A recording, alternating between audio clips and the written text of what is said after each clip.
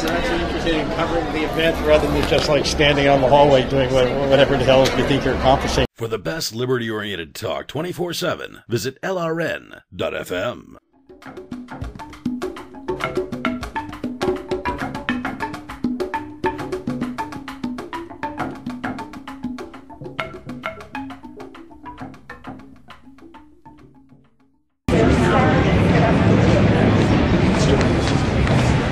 If your organization is really so into diplomacy, why is it that 3 of the 5 pictures here are military guys, military leaders?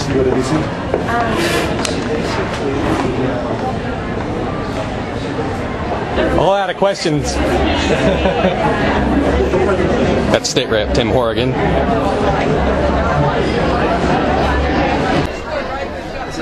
In covering the event rather than just like standing on the hallway doing whatever the hell you think you're accomplishing. I guess you could register as press and actually like. Well, my thinking is, from what I understand, I don't think they'll let me in now. I mean, maybe if I had at the very beginning. I'm getting 2 different stories as to whether registration allows access, registration on site. Does that make sense? Yeah.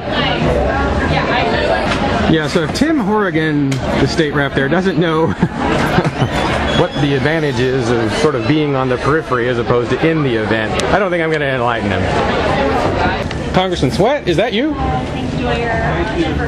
Are you Congressman Sweat?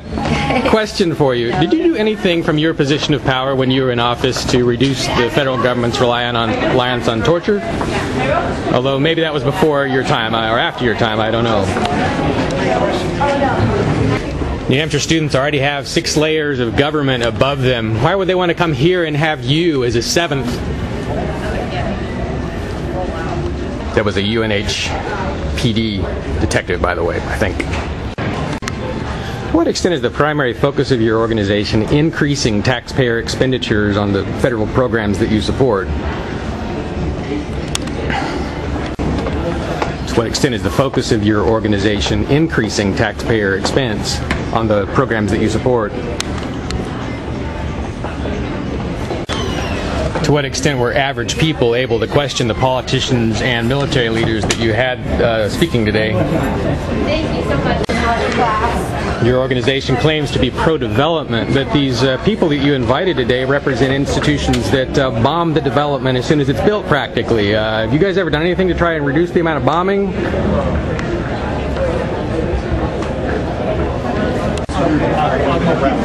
Why is a supposedly pro-development organization so closely associating itself with the military, which bombs the development?